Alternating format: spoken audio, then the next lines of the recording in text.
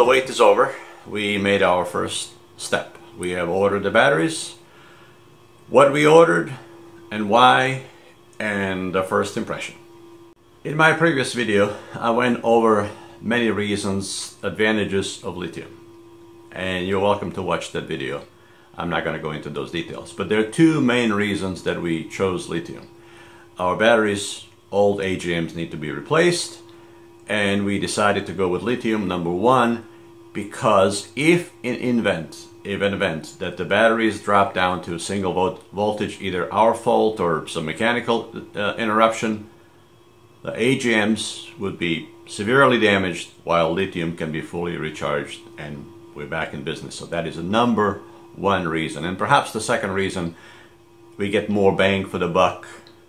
1,000 ampere hours of AGM, really it's only useful at 50%, while 1,000 amps of lithium is useful up to 100%, but more practically 90% of that's more. And it's so those two main benefits, it was really attracted us to lithium. So what did we buy? Well, we ended up buying Chinese batteries, which to some of you it might come as a surprise that most lithiums are made in China. Anyway, there are a couple of domestic brands, but they are just too expensive for us at this time.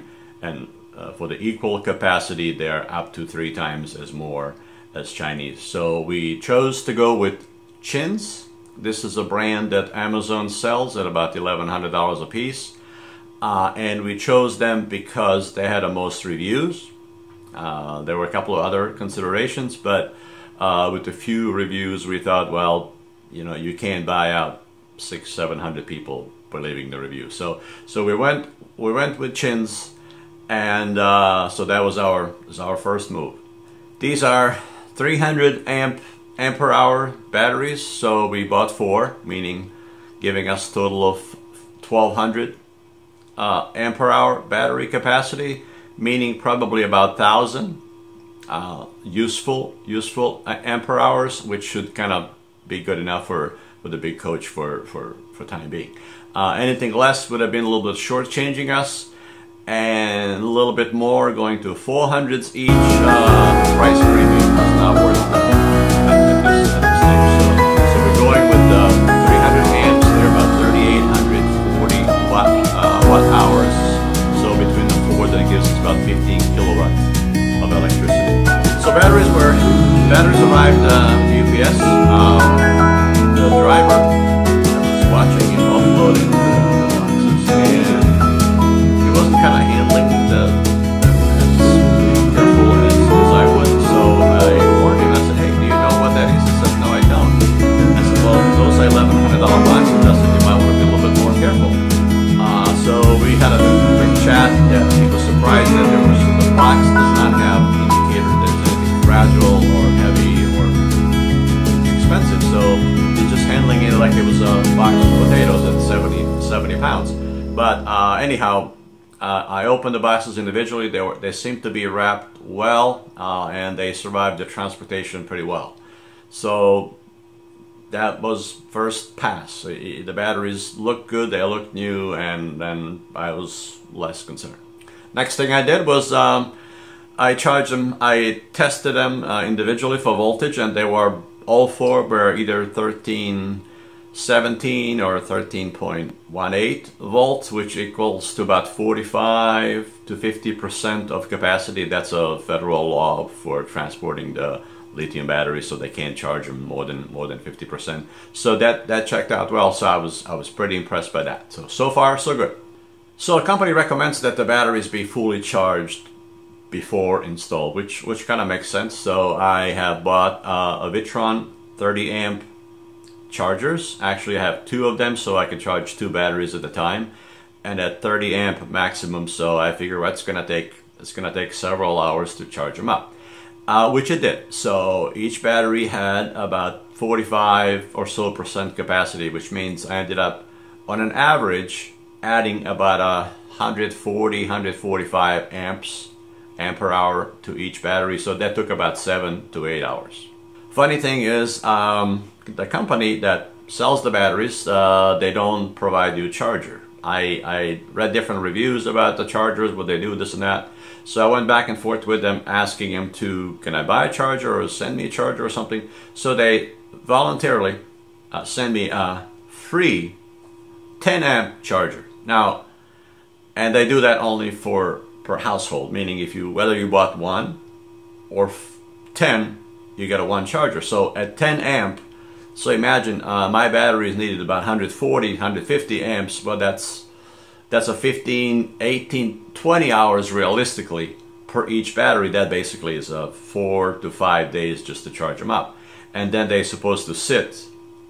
When they equalize, or when they're within 30 milliamps, you're supposed to connect them in parallel. Well, that's just too much of a time lag between battery number 1 and battery number 4. So I thought it was like, well, that's not going to work. It was a nice gesture. These chargers are probably 20, 30 bucks, but 10 amps for one charger, no. So the company recommends that you use lithium charger, which I did, and they said that for the bulk charge should be set at 14.6 volts, which I did. However, after going back and forth a couple of times, they were not getting fully charged, and there was a kind of delay, so I had to kind of fine tune it with this free 10 amp factory charger, which kind of managed to bring them up to 1395 kind of range. So I would recommend that when you use the lithium charger, use the lithium setting on your charger, which I ended up doing, and this is from now on, this is what I'm doing. The Vitron lithium charger charges them as about 14.2, which is on the lower end of a charge recommended by manufacturer, but that seems to work better. So 14.2 or whatever the preset lithium charger is. So the first impression, outside the package, they were packaged reasonably well. Additional marking on the boxes that it's fragile or heavy or would help the delivery people. So the battery seems to hold charge. They're not being used. They're just kind of sitting in my living room and just sort of resting. And I noticed that I've been measuring voltage, and the voltage drops about 1/100th of a volt a day. So it goes from 1394, a day later is like 1393, 1392.